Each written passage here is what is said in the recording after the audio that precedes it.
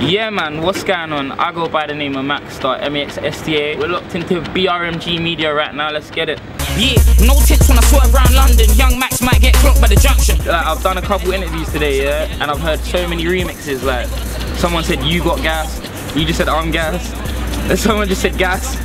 So yeah, but obviously it's all good anyway. The reason why we put that out first is just like, obviously we're gonna shoot videos to like everyone on the tape kind of thing. So it's more just like, have this, it's just a bubbler, it's just like, you get me, a little bit of energy and stuff. It's not too, you don't really have to think too much to listen to that tune, man, you know what I'm saying? So it's just like easy to listen to, easy to kind of deal with grand tune.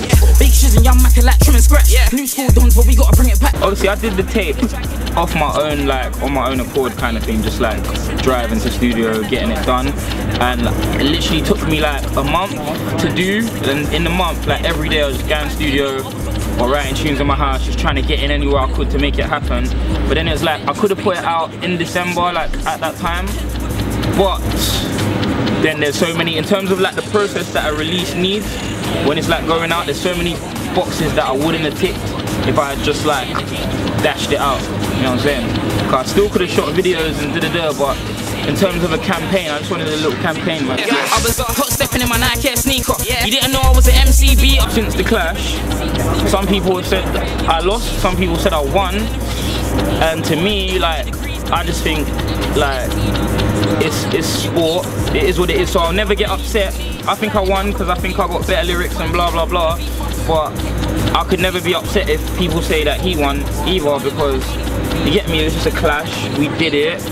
It was nuts being like in the situation, in the dungeon and stuff, yeah, because to be honest, if you know about grime and stuff like that, you'll know that Marcus Nasty is like one of the biggest bullies of the grime scene. Like, from the stories I've heard, yeah, he has pissed on certain people, some of your favourite MCs, he's done bare, like, you know what I'm saying, he's violated these guys, you know what I'm saying, and he was in my clash sitting there behind man on some, and I'm there spitting bars about his mum and stuff, you know what I'm saying, so it was just tense, like, it was weird, like, it was a nuts atmosphere, but like I said, I wouldn't really change anything about it, it was cool. I watched it like once, but I'm like that, sometimes I don't even watch my own music videos, because once it's done, and once I've seen it, I know what it is, you know what I'm saying, but yeah man, it was definitely the most tense clash. Like, you see, like, check the Shiz and Blizzard clash, yeah, that's two good youths, you get me, like, so there was never gonna be no like beef because they're two good youths, you know what I'm saying, so, but obviously mine was a bit different. I'm playing this game for 1 cash. 2 years since my brother died, and he was like 14 when he died. I was like 29/19 or something, probably 20 though. And obviously it's like, now he would have been, in August coming up, like would have been his 16th birthday, yeah.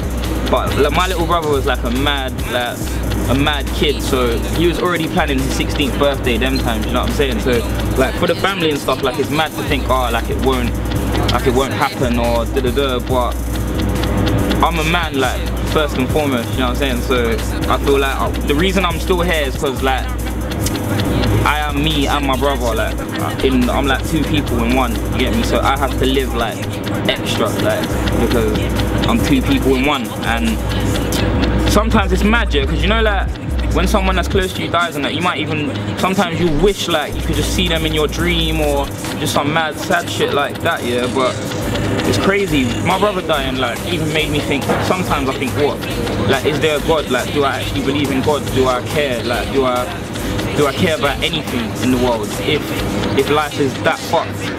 You get me, Carl? Sometimes it's like, why are we here? Like, you're put here on earth to go through their stress, but the maddest thing is, think about it, one day my pet, like, I could say God forbid or da-da-da, but it's obviously gonna happen as a natural order of things.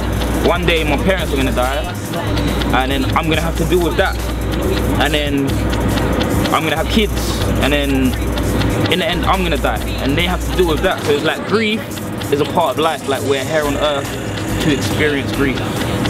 So yeah man, I'm good, I'm jiggy, I'm definitely just like trying to make my brother proud and stuff, you know?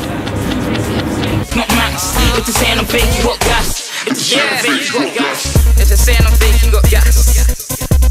Trust me, bitch.